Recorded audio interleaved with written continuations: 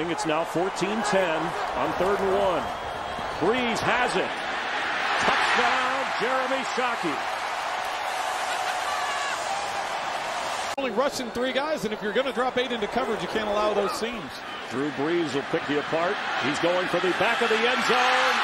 Shockey is back there. He hung on. Touchdown. It's under 2 minutes. Field out of the I formation behind Heath Evans. Play fake to him, looking for Shockey. Touchdown. Out of the shotgun, all sorts of time.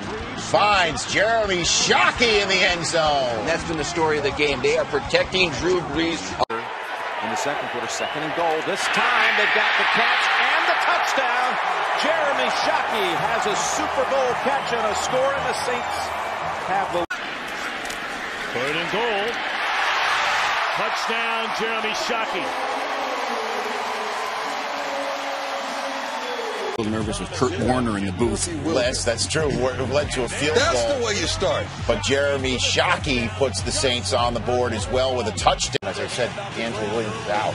Next possession, the ensuing possession, Brees to Jeremy Shockey. This will be his last possession of the game. Shockey was hurt, taken for